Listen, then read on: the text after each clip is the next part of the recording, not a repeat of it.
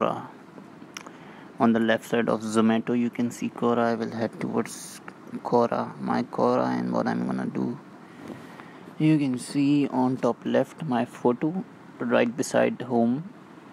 I will click my photo. When I click my photo, as you can see on the bottom left, you see settings, and just beside settings, you see three dots. These are the three dots. I cannot drag. You cannot see any circle here because I'm making this video from phone. So settings, and on the right side of settings you see three dots. You click three dots. When you click three dots, you will see the last option, logout. You hit logout, and as you can see, your QUORA has been logged out. So this is how you log out your QUORA. Thank you. Take care.